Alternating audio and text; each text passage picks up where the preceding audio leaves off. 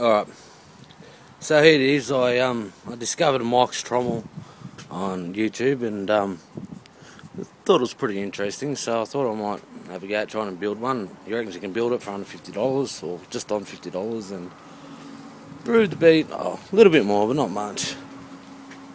Some of the problems I had though is in Australia, he said to put a cross piece here where the axle runs through, and well, the problem is everywhere I looked I couldn't find a cross piece.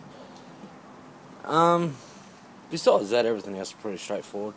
His directions were a little bit difficult to understand, but what I ended up doing was, on the inside I brought some 3mm by 20mm aluminium strapping, and I bent them up. So yeah, I think it might have a little bit more strength than what the pipe strapping you used has. Well, we'll see. I don't know yet. It's brand new, hasn't been tested. So also another big issue, well, not a big issue, but another thing I believe, that if you do decide to build one of Mike's Trommels, what you might want to do is do the what he calls the upgrade, and bring the legs out in a 45 degree angle. The front legs, he reckons, gives a bit more stability. Problem being is, because it is so light, it is really wonky.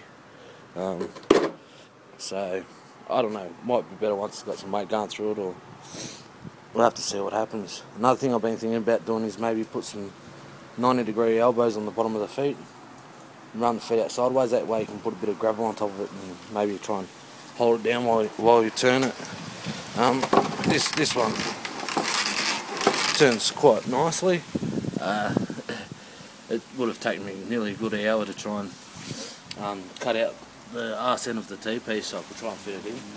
I've still got to put some protectors where the axle runs through, so try and eliminate all the dust and dirt getting in there and wearing it out, because I don't really feel like building another one or making another one, in the near future, as it wasn't extremely fun.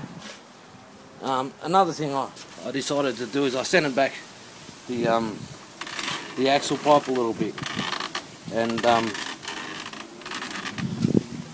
I didn't want to send it back too much, but the issue was it was pushing too far down into the T-piece, and it was jamming up on me, so I put a couple of screws in there, and it actually stops it sliding too far forward and jamming up. So a bit of grease also made a big difference in how easy it is to spin.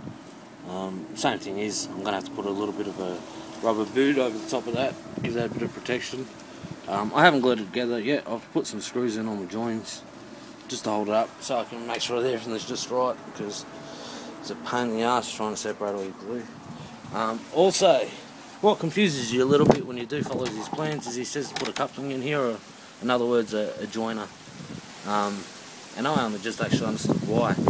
But that's in case, see the bar between the handle and the joiner, in case that wears out before your T-piece does. That way you'll be able to replace either section. Recommend not gluing either end of where the axle runs into at any stage, just in case it does wear out. The sheet of wire, which I was pretty lucky at Bunnings that I purchased that. The buckets were $4.50 at Bunnings, but these are the old ones I bought maybe 12 months ago. The sheets of wire that you can get at Bunnings, 12.6mm I think the square is. The full sheet just wraps around, and you get an overlap of 2 squares, so it's really tight there. I've bent it all around there, hammered it all in, and I've done some wire ties all the way through it, which hopefully a bit more, hopefully is stable enough. In the future one day I might have to replace this bucket as it's already broken, but that wire was so hard to bend around. I honestly believe all the strength comes from the wire, not the buckets anyway. The buckets are just something that helps set it in. With the plastic feed, or plastic hopper, or whatever you want to call it, had to cut that into kind of a T-piece to try and make it run to the bucket. I'm not sure, he's got images on how to do it, but couldn't quite understand, so I designed my own little method. The only thing left to do now is I've got to run the catchment underneath it, so I can direct all my classified material into a bucket, and then we're ready to go. Not going to get back down to our gold prospecting area for another 2 weeks. Well, it's a long wait, but I may get to be there. Actually, 1 week, 2 days before we can go away again, so it hurts, but unfortunately we have to work to pay for our desires and our needs. So there it is.